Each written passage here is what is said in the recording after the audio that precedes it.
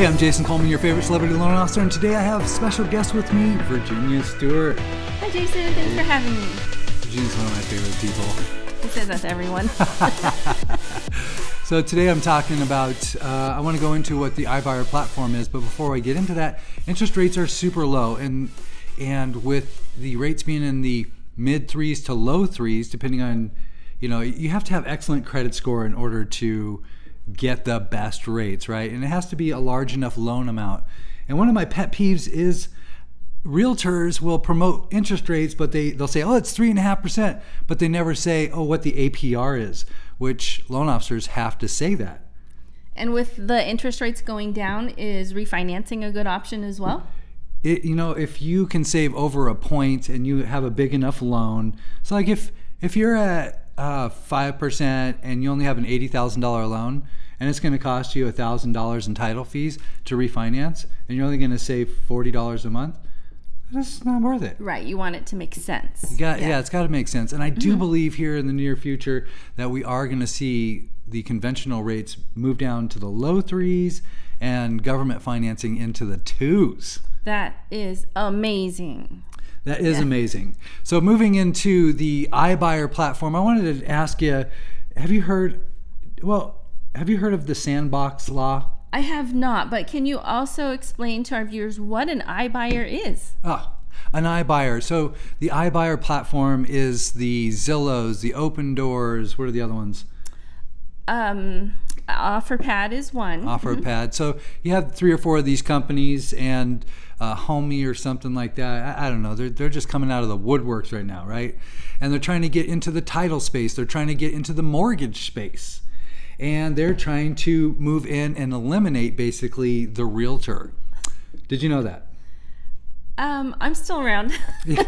Right. I don't think they're going to completely eliminate it. But then you have these real estate brokerages teaming with these iBuyer platforms, right? Which I think is totally stupid, in my opinion, because the iBuyer platform is trying to drive out eventually the real estate agent.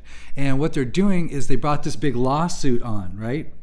They brought a big lawsuit on, I think it was the iBuyers, about the seller having to pay for the buyer's agent commission. Did you hear about that? The buyer's agent commission. Oh, okay. Well, the sellers normally pay the full commission anyways, right? They normally do, but right. Up in the Northwest, in the Oregon area, the Washington area, the MLS up there has now made it so no seller is advertising any commission for any buyer's agents. Interesting. And that's coming here to Arizona. Now we have this new sandbox law that allows these iBuyer platforms to come in and experiment just in Arizona.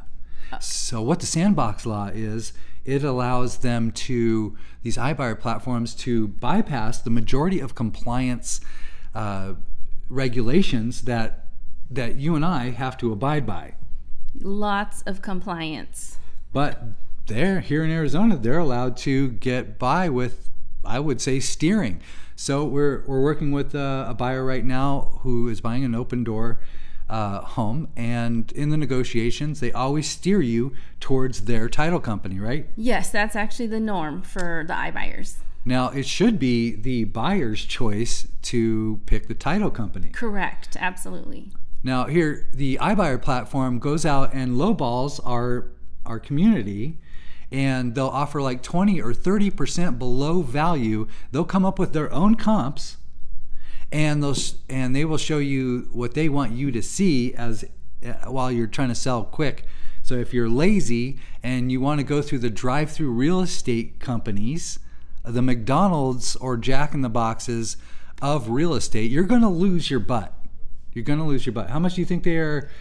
Well, in my experience, I know some of my sellers, they did get offers from some iBuyer companies, and they were decent offers, but then they want to deduct, $30,000, $40,000 in repairs that they had their own contractors do quotes on. But I ended up selling the houses for $30,000, $40,000 more anyways.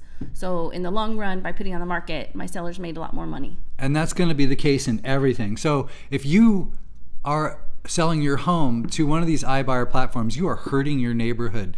You're hurting your neighbor, because if you sell for 30% or 20% lower, you're hurting your neighbor's value.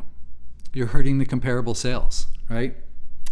Yes, for the average. Because it's not a distressed sale. When they're selling it. So I'm hoping that everybody in the real estate world wakes up and educates their warm market about these iBuyer platforms and how harmful it is to our communities. Thank you, Jason. You're welcome. So, hey, if you have any more questions, Virginia is a fabulous real estate agent. She gives the highest level of service, and you can reach out. Her number is going to be down here, and my number's right here. And if you want to reach out anytime, appreciate it. Appreciate you tuning in. And until next time,